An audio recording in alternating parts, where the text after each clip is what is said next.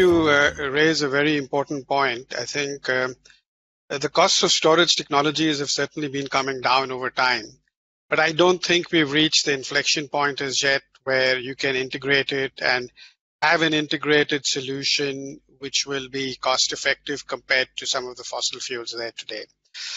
Clearly, a lot more investment needs to go in. We have just recently, we're hoping to try our first integrated solar plus storage deal in Africa somewhere. So it's still early days. Well, we are looking at it. But what we've seen is when we look at these two combinations, the costs are still relatively high.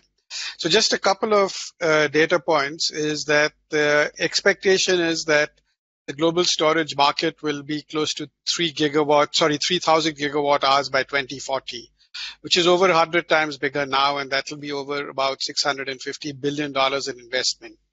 So in some ways, this actually reminds us of where solar was about 10 years ago, where it was expensive, the costs were high, and it wasn't really socialized or it wasn't democratized the way we would like it to be.